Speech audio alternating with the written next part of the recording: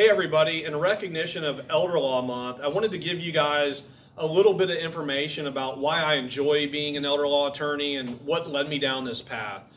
What I really like about what I do is that I have an opportunity to help families set up to avoid big catastrophes that can happen when you don't set up your estate, your long-term care planning in a way that's really productive and makes sense for your family.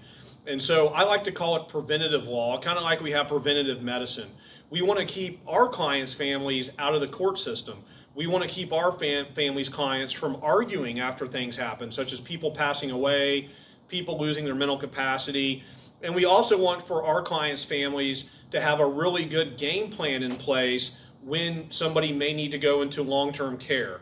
Oftentimes we have people coming in very frantic, very upset, really hectic, stressful situations because that kind of detailed planning was not done.